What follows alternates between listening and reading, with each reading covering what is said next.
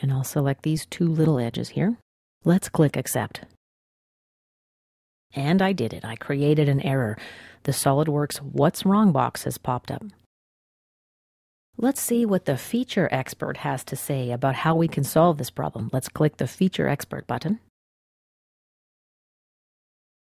Feature Expert is resolving and finishing up for us. That's pretty cool. Seems to be okay now.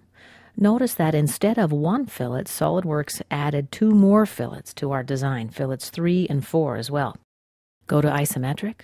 We're done filleting this part of the project, so let's bring in the Mirror tool. I'll mirror across the front plane, select it right here.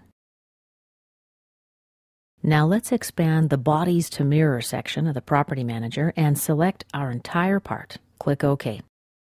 We're ready to do some more cosmetic touch-ups.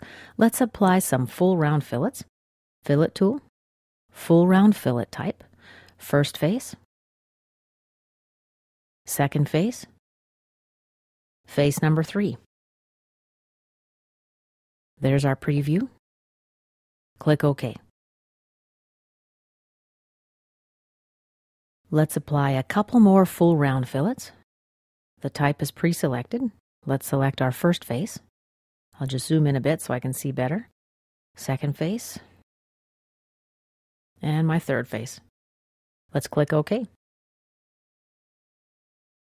One more. Activate the fillet command. Full round fillet. First face. Second face. And I'm looking for face number 3.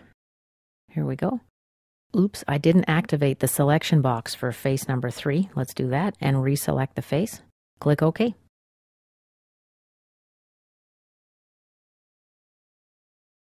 I'd like to apply another fillet. Let's activate the tool again. Constant size. 3 millimeter radius is fine. And let's select this edge and this edge. Actually, let me select the face instead. I'll delete those selections. Delete that as well. And let's select the face. There's our preview. On this side as well. Over here too.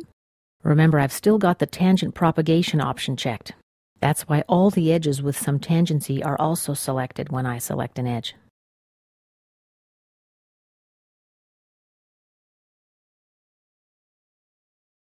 There we go.